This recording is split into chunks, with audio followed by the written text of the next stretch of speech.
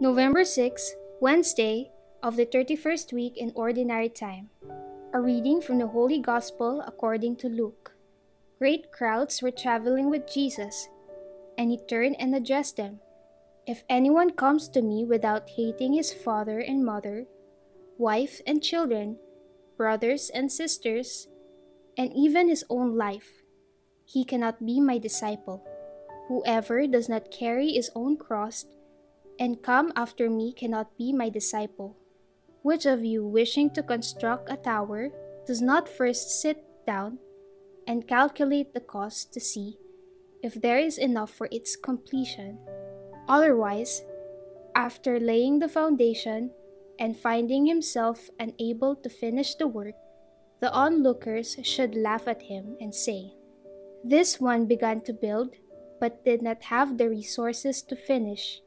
Or what king marching into battle would not first sit down and decide whether with 10,000 troops he can successfully oppose another king advancing upon him with 20,000 troops? But if not, while he is still far away, he will send a delegation to ask for peace terms. In the same way, every one of you who does not renounce all his possessions cannot be my disciple. The Gospel of the Lord. Hating father, mother. In the tight-knit nature of Middle Eastern culture, the family is the cornerstone of society, the pillar that supports the individual.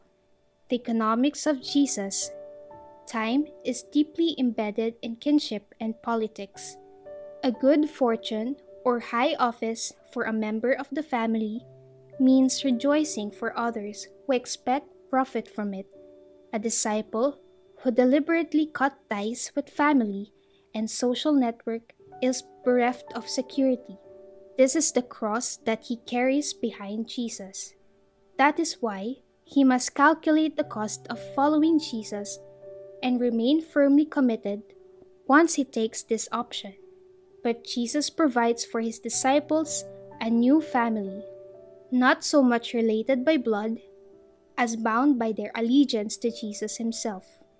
This new family of Jesus provides for the members, attending to their physical and spiritual needs.